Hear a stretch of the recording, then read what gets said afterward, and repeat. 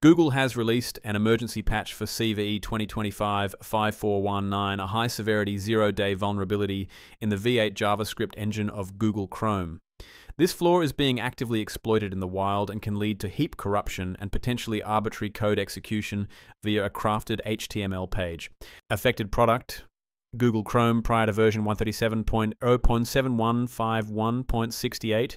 The issue resides in the V8 JavaScript engine component.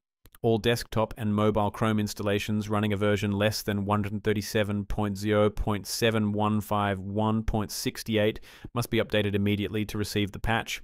CVE 2025-5419 is classified as an out-of-bounds read and write vulnerability.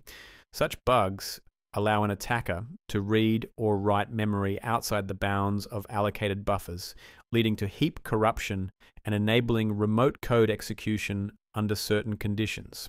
The flaw exists in V8's handling of certain JavaScript objects when passing and executing HTML content. A remote attacker can craft a malicious page that triggers out-of-bounds reads and writes, corrupting the heap. Successful exploitation can allow execution of attacker-controlled code with the privileges of the browser process.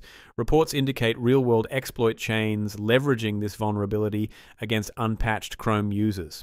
All Chrome users should update to version 137.0.7151.68 or later without delay.